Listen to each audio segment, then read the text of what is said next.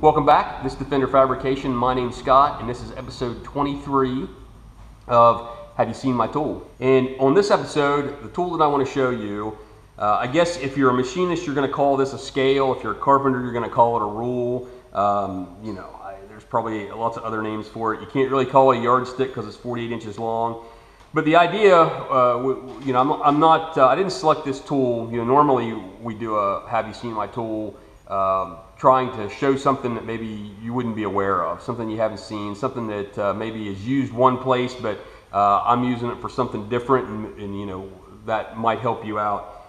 The idea behind this is that this is something that, although I use it every day, it's something that that is near and dear to my heart. This actually, this belonged to my grandfather, and my grandfather, when he passed away, was, I don't remember exact year, but it was, really, it's half my life ago. The reason, and I'm going to insert some pictures in here of some close-ups of what makes this different than just any other kind of a yardstick or a ruler or anything of that nature. When he passed away, my grandmother offered for me to have something of my grandfather's that I could remember him by, and it surprised her that I selected this rule.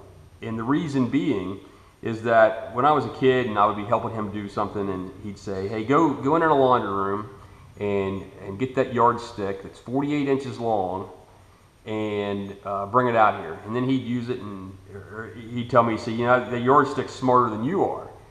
And I'd say, why is that, Grandpa? And he'd say, well, he said, do you know how to make a 5-gallon bucket? And I'd say, well, no. And he'd say, well, that ruler knows how to make one.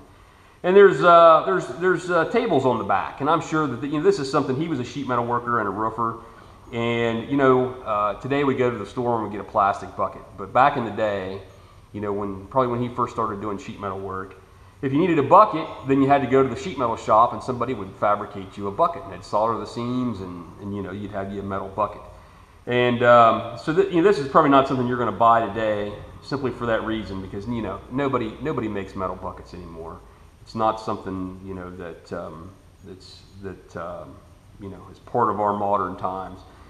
But because my grandfather always said that, it's something that anytime I see this, anytime I use it, I will remember him. And so that's why it's here in the shop, and I use it. I don't keep it stored away somewhere. It makes me feel like maybe he's around a little bit. If you've got any questions, hey, leave them in the comments, or if you've got a similar story, let us know. I'm sure other guys watching would like to know as well. Do you have tools like this that mean something to you more than just the cost of the tool? Anyway, if you haven't subscribed, please do so. If you like the video, give it a thumbs up, and I'll see you on the next episode of Have You Seen My Tool?